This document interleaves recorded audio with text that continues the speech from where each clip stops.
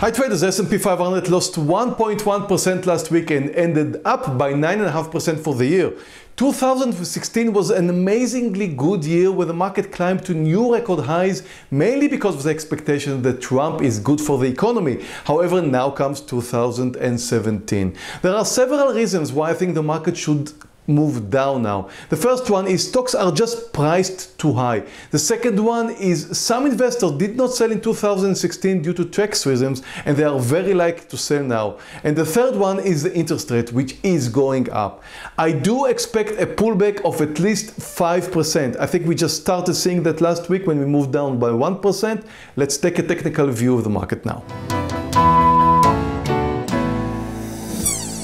When I take a look at the S&P 500, we do see that the market is very much extended to the upside. We did pull back 1% this past week. However, take a good look at the 2,200 line area. This is the next level of support, which I believe the market should come down to. So I believe the market is extended. It's very, very hard to time exactly when the market is going to come down, but I do expect it to come down to the area of 2,200, at least there. Let's take a look at last week's picks. My first pick for last week was WMB long, which did not do good. We lost 3%. It still looks very nice for an upside momentum, but it did touch my trigger and I never lose more than 3%. My second pick last week was ACAD, which also fell, so I have a very rare week of two losers.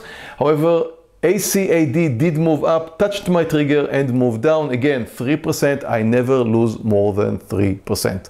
Let's have two picks for this week.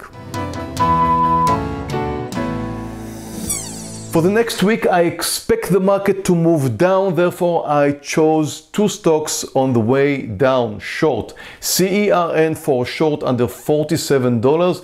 Very, very nice downtrend. CERN, Cerner Corporation, is involved in healthcare services in the United States.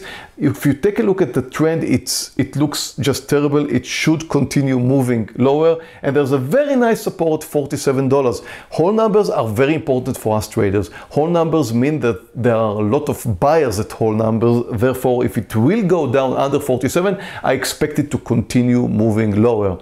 My second pick for this week is CC short under $21.77. Now, CC on the other side, I mean, not like CERN, is very strong, but as I mentioned earlier, the market is too extended to the upside and a lot of stocks are going to come down now, profit taking and everything. So take a good look at CC. I expect a short under $21.77. It's a provider of chemical related products in the US, and a short under $21.77. I wish you a great trading week and a happy new year. See you next week.